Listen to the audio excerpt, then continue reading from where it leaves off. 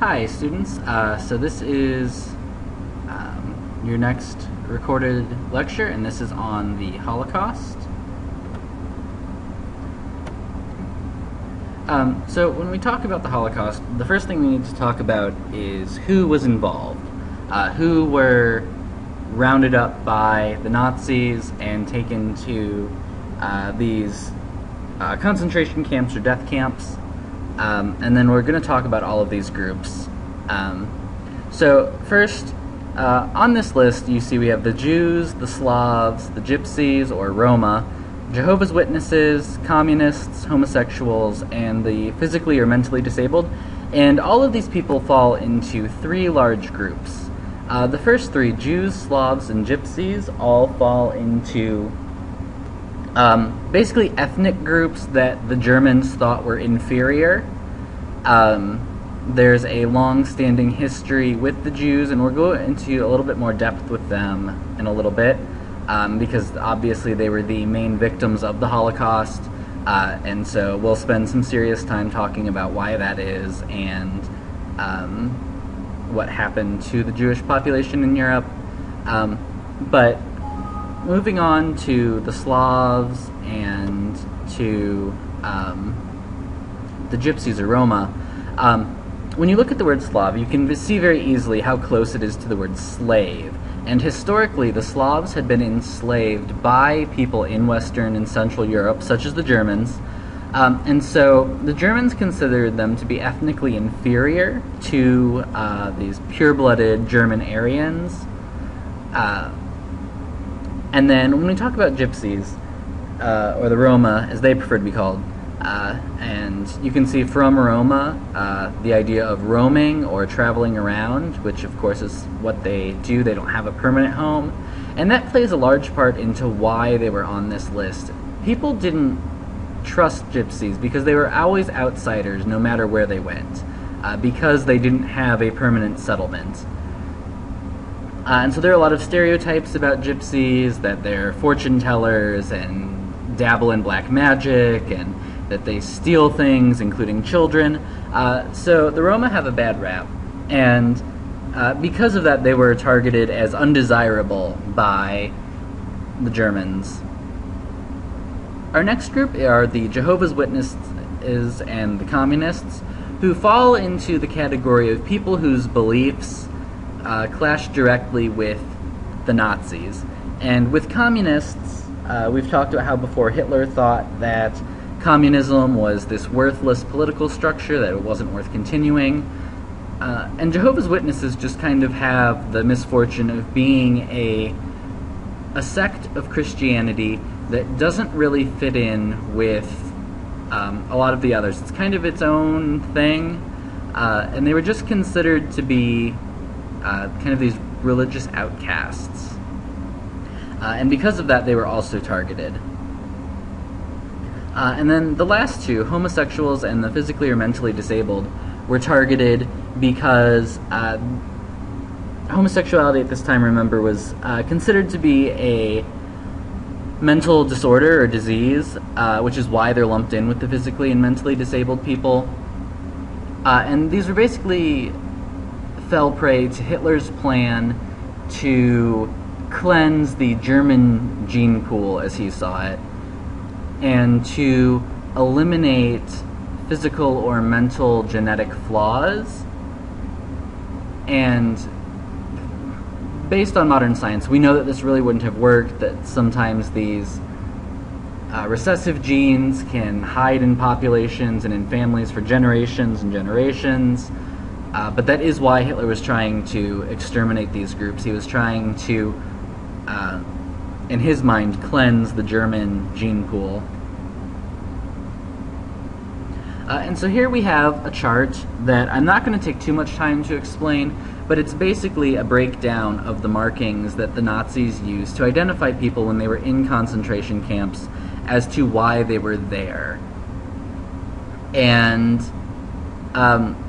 the thing that's kind of horrifying about the Nazis is that they use the kind of efficiency and record keeping that comes out of the Industrial Revolution that did so much good for basically the most evil thing that humanity can recall.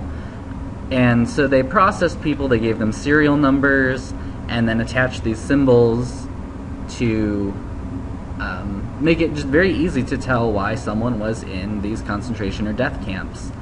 And you can see they have, for political reasons, so that's typically like a communist, which may be why it's red, habitual criminals, immigrants, Jehovah's Witnesses, homosexuals, and vagrants all had different colors.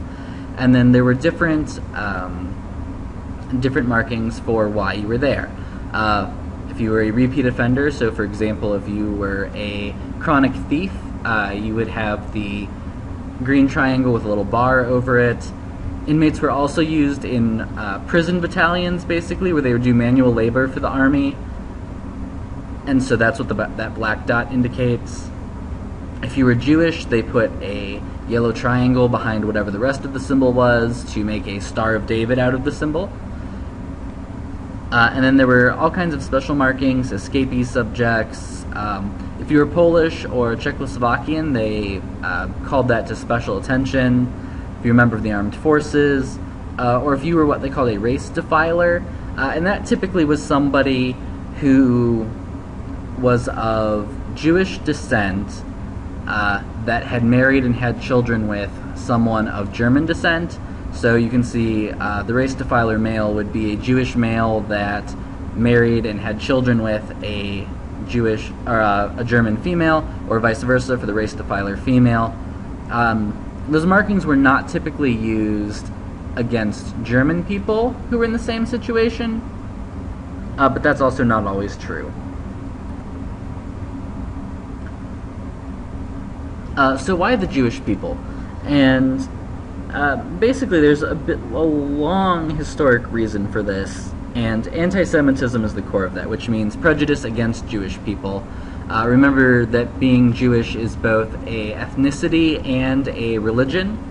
And there are historic roots to this, which we've talked about before, which basically boil down to early Christians weren't allowed to loan money and get interest back on it, so Jewish people made up most of the old money bankers in Europe, which had caused a lot of prejudice over time against them. And that's where a lot of the stereotypes about Jews come from, which were typically propagated by Christians. And basically it's a very sad intersection of religious prejudice meets money problems, and it's basically just a recipe for disaster and hatred between the two groups regardless of what happened. But unfortunately it manifested itself in the Holocaust.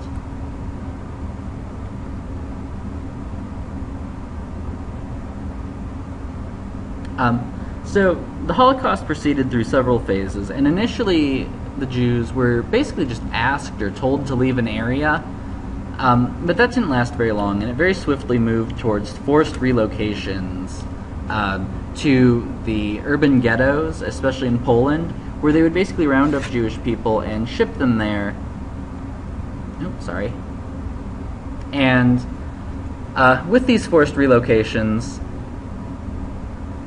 and into these ghettos, the Jews were basically forced to stay in these urban slums. And these were surrounded by guard towers and barbed wire, and they were not nice places. You couldn't leave them. But this proved to be too inefficient for Germany, and so they began mass shootings within the ghettos.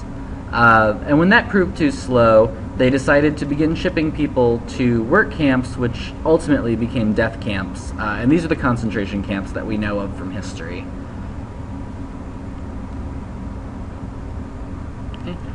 So here are just a couple pictures of Auschwitz, which is the most notorious of the death camps.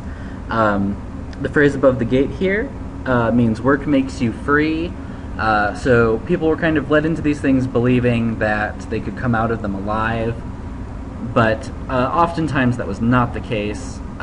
This is a picture of clothing just spilling out of a storage building, and these are basically the clothes of people that died in the death camp, that theoretically were supposed to go back to German people. The idea was that you took the wealth from Jewish people and then redistributed it to the, in Hitler's view, more deserving Germans. And this is another storage room just filled with shoes.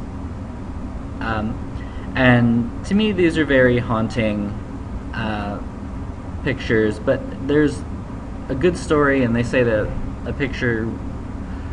every picture says 1,000 words, and I think this is there's a lot of stories behind these shoes, and if you think about all the people that it would have taken to fill these shoes, I think it gives some perspective to what was really going on in this camp. And then lastly here, these are ovens that were used to dispose of people, and you can see there are locks on the oven doors, which kind of implies that some of the people may not have been dead when they were put in here. And that's kind of the gruesome truth to the Holocaust. It is just really the most horrific event, the most organized execution of people in human history. And ultimately, more than 5.7 million Jews would die during the Holocaust from gassing, from electrocution, from injections of carbonic acid into their blood. Flamethrowers, grenades, and machine guns were all used to execute Jews and other people. And it really is just the most horrific event in history, and something that we struggle with today still to cope with.